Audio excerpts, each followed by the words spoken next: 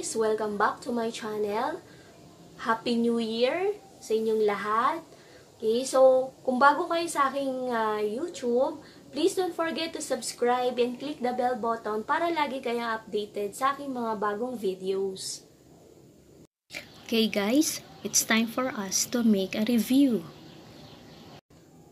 So guys, ang pag-uusapan po natin ngayon ay ang another part ng research paper.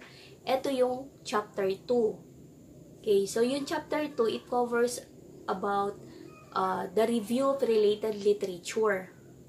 So it is the chapter by which or in which you're going to analyze critically the published works and published works related to your problem statement and research questions.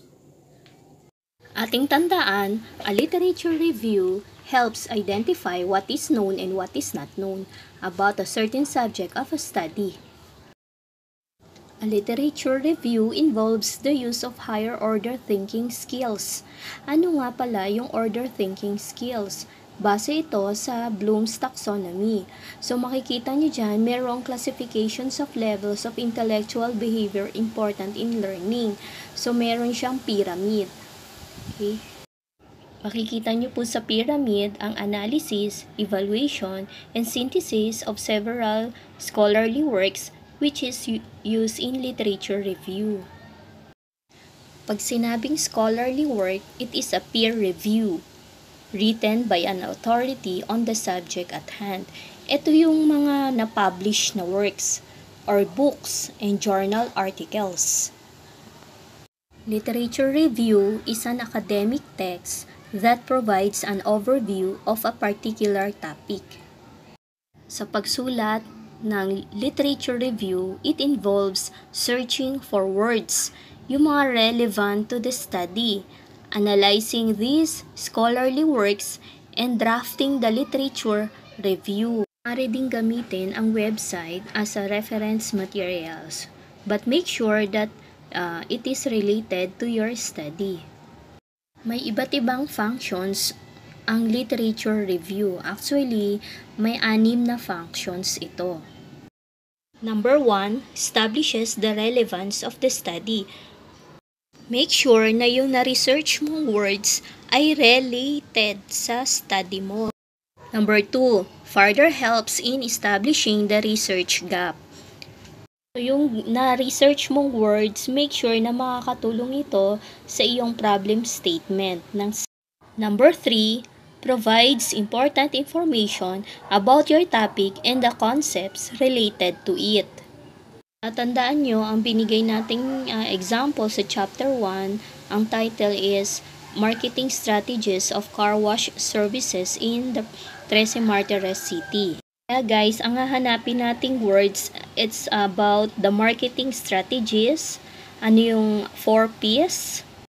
Isama na natin ang car wash services. So, yun yung mga words na pwede nating hanapin from different reference materials like journals, websites, books, encyclopedia, magazines, newspapers. Number 4. Presents contradictions between and among previous literature. It means that you're going to present or discuss kung ano yung difference between dun sa previous literature and the present. Number 5, justifies your research methodology. It means na yung mga na-research mo, words na isinulat mo sa literature, ay gagamitin mo siya to justify sa result ng methodology. Number 6, presents and discusses your theoretical and conceptual frameworks. It means na yung gagamitin mong literature study ay related sa theoretical and conceptual frameworks mo. So, I hope guys may natutunan kayo sa paggawa ng chapter 2 which is review of related literature. And malaking bagay ang matulungan kayo no, sa paggawa dahil talagang madugo yan. Okay, so papakita ko sa inyo dyan yung paano yung paggawa ng yung sinasabi kong APA style. Okay, so